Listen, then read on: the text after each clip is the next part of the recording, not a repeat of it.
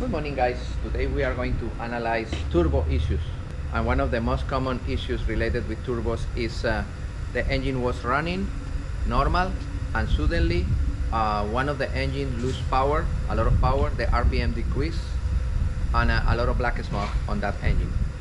Probably the temperature continue good, but lose power, no full throttle, no full RPMs, and a lot of black smoke. This is a typical issue related with the turbocharger. What happened specifically in the turbo? Okay, the turbine is not spinning. This turbine, the hot turbine, is not spinning at the proper way. What happened with the opposite turbine? The shaft is the same, no? But you see the angle of the blades in this turbine and the angle of the blades in the other one? Look at this. In this one received the hot air, the gases here, and send the gases out through the exhaust. The exhaust pipe is here. In this one, because the blades are opposite, what happened? What happened in this element? Suction in the middle and compress the air and send compressed air into the intake manifold. Yes or no? Yes. This side is this. Suction in the middle. What element is located here in the middle? The air filter. And here what happened? You have the hose to the intake manifold. No? Okay. And this turbine, the cold side is here. What about this one? This one is here in the hot side with the gases. No? And the elbow of the exhaust is here. All right. Yes, probably the lubrication here in the middle was not enough.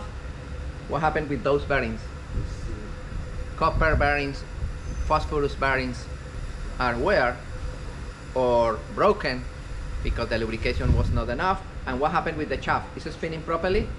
No, it's spinning probably at low speed or lag.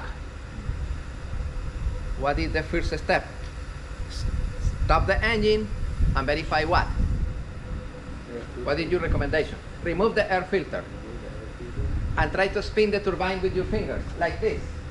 Look at this, you spin the turbine with your finger. Oh, the turbine is spinning, it's free. Excuse me, check the lateral plate. Oh, a lot of lateral plate. Bearings. No? In some cases, in that specific example, when you disassemble this element, you found that a lot of oil. You see the oil here? It's not black. It's black color, but it's oily. What means that? The bearing is not the oil. The seal in that side was broken because the bearings were broken. No? Okay. This is a typical failure on the turbo. What is the recommendation? Remove the turbo and send to the machine shop to rebuild. They replace the bearings, they replace the seals, and right now the turbo will be nice.